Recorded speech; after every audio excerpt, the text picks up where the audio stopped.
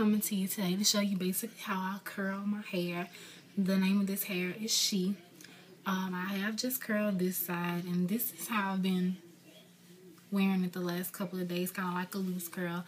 But I have a graduation tonight, and I know it's going to fall throughout the day, and right now it's like about 1 o'clock. So if it doesn't fall how I want to by tonight, then I might just leave it like this, or I might just finger comb through it. But today I'm just going to show you how to achieve a little bit of tighter curls using a flat iron. Now this She hair, I did get a 10-inch and an 8-inch. Does have a temperature warning on the pack, which I do not remember the temperature warning, but I'm pretty sure I'm above that on my flat iron right now. So I'm just gonna go ahead and get started with this. I did do a little bit of leave out because I'm transitioning right now in the front of my hair. The new growth isn't as bad as in the middle and the back, so I figured I could get away with it. It was supposed to be an invisible part, but when I did it, it was an epic fail. So I just redid it on the stocking cap and just did a little bit of leave out. And I may do a video for you guys showing you how I did do this quick weave using a stocking cap with the leave out. So I am going to go ahead and get started and show you guys how to curl the hair.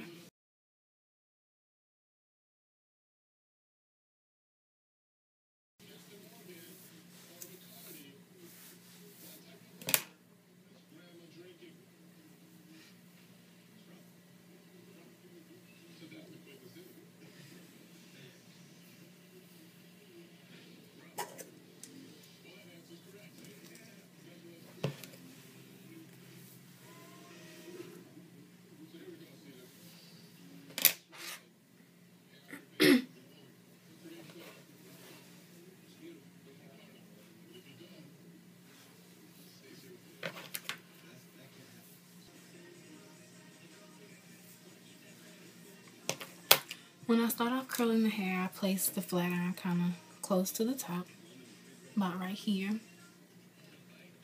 And then I pull it down a little bit and roll it until the hair flips over the curling iron like this. And I pull it down some more, and I basically pull like an inch kind of slowly, and then I roll it up. And I just keep doing the same thing. Pull slowly, about an inch, and roll. And that's how the curl came out. So again, take it at the top. And I like rolling mine away from my hair, or away from my face. So turn it until the hair flips over. Pull about a ½ inch to an inch. Roll it back up.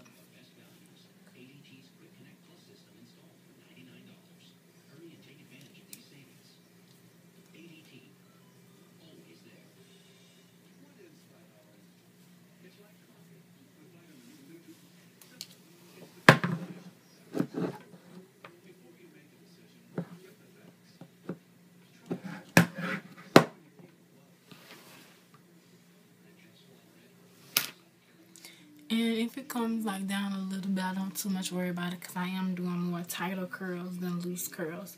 So it's going to be all over. And I still haven't decided if I'm going to finger comb it out or not.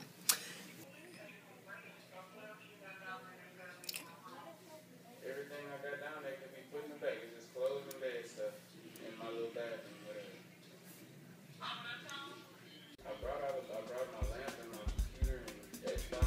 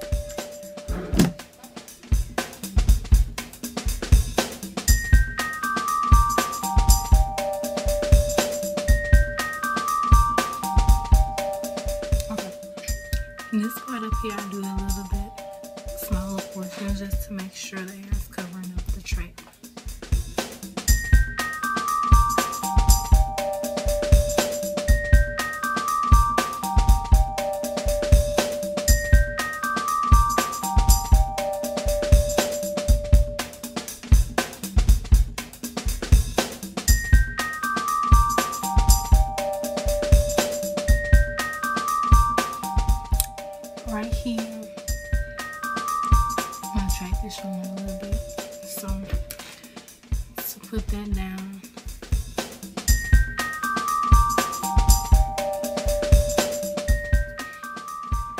I'm gonna comb it down a little bit.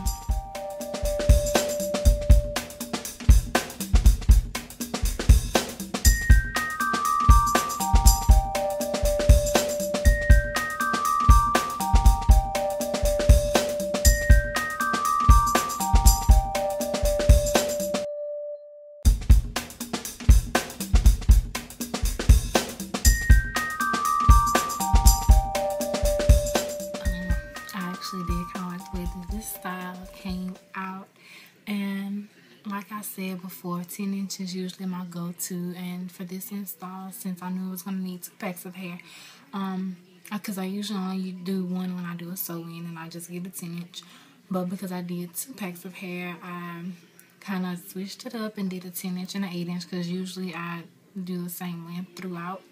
But I do like it, and I like where it falls, and I don't know if I decide to do it anytime soon and I find a reasonable price, I may try to bump it up and go a little bit further and do like a 12 or a 14 inch and something, just to make it fall a little lower, because I do like this style. This is really cute.